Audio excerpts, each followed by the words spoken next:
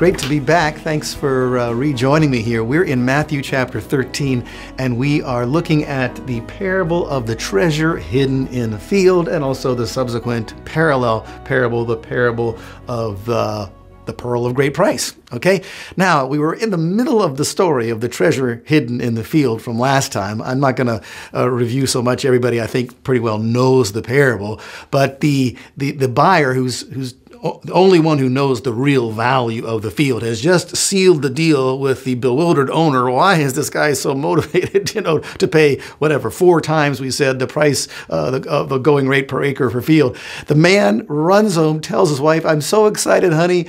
We have the potential to become mega rich here with a business deal that is mind-blowing." He tells her about the field and tells her about the treasure hidden in the field. And so they begin to think of, how can we possibly come up with that amount of money? We're not wealthy people ourselves. Let's see, if we sell our house, if we sell our field, if we sell the cows, if we sell the horses, and who knows all that they wind up having to sell. But they, according to Jesus, they sell everything to buy the field. So their neighbors are watching, incredulously thinking to themselves, what has gotten in to our friend here? He's so motivated to buy this silly field. I mean, it's not worth more than any other field in the area, and he's paying 4 times the rate. What a fool. They're all talking about what a fool he and his wife are. Well, the day of the closing comes, however they did it back in those days. There may be a document signed, witnesses and so forth. The money is exchanged. Here's this man and his wife who have sold everything they have, handing it all over to buy this field that's worth 1/4 as much as what they're paying in everybody else's mind. Not worth that at all. A foolish deal on his part, shaking the hand, signing the deed or whatever, and the man walking off with a huge smile on his face, with his wife in his arm, saying, "We have just made the wisest move of our lives." While everyone else has an opinion that's the exact opposite. Universally, everyone else is saying, "You are fools." But who gets the last laugh? Well, when it comes time for him to go dig that treasure out and reveal what that field was really worth, then everybody knows, oh my goodness, we thought he was a fool, but he was really the wise one. And aren't we envious of him? Wish we were in his shoes. Well, Jesus said that's what the kingdom of heaven is like. People right now are looking at those of us who recognize the value of what we have and saying, you're all just a bunch of fools. Look what you've given up. You're denying yourself all these things. We're saying, ha, ha, ha, what little bit we've given up. The present sufferings that we are enduring are of no comparison to the eternal weight of glory that we're anticipating waiting for us in God's kingdom. Okay, because we have in heaven, as Paul wrote to Timothy, an inheritance that is imperishable and undefiled and will not fade away. Praise God. Okay, so rejoice. If you're a believer in Jesus, you have found the treasure in the field. And it seems that the disciples understood that at that point in time. Jesus, a few seconds later, asked them if they understand, and they say yes. And you can see that the parable of the pearl of great price is very similar. This is a typical teaching method of the rabbis in Jesus' day. 2 examples, 1 point.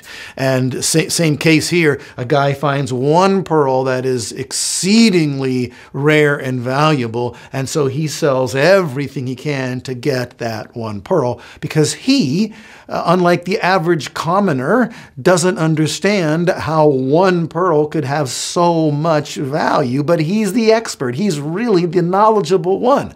Other people would say, what a nut to sell everything in order to get this one pearl. But he realizes he's not losing anything. He's ultimately gaining everything. And so in reality, although I have said, yes, it does cost to serve God, in reality, it doesn't cost anything. It pays to serve God. Okay, now let me share with you in the short time that I've got remaining, there is one alternate understanding of these 2 parables. I don't agree with this alternate understanding. I'm going to throw it out just for your sake, just so you know it, and maybe you be prepared if you do hear it. Some say that the treasure in the field and the pearl of great price is not the kingdom of heaven, it's us, it's me, it's you. And the person who sells everything to go and buy that field is Jesus, who gave up his life in order to get us. Oh, lucky Jesus, he gets us. I'm not so sure I like that interpretation. It seems like it's a little bit of a reversal of my understanding of what's really valuable. I never looked at Jesus as lucky and blessed to get me.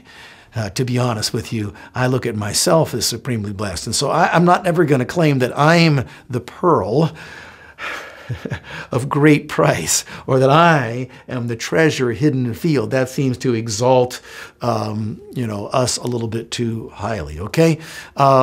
People say, well, wait, no, it has to mean that because we don't have to give up anything to gain Jesus. Well, where do you get that? I mean, although eternal life is a free gift from God, those who receive that free gift often pay a price for it. Not a price to God. They're not saying, okay, God, here, let me shell it out. Here's what I'm paying you. No, but they pay a personal price just in their lives because of the fact that now they become children and servants of God. Can I ask you the question?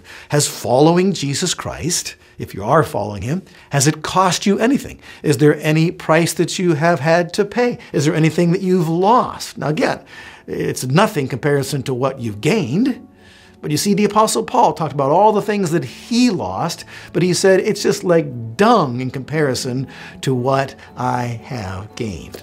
Okay, so that's how we should look at it too. But I think experience tells us, I think the rest of the context of Scripture tells us that these parables don't represent Jesus finding us, they represent us finding him. Okay, he's worth us giving up everything to gain him. All right, well, there's another parable coming up, a very interesting parable, and there's some insights into it that I just can't wait to share with you. So please stay with me, and I'll see you next time.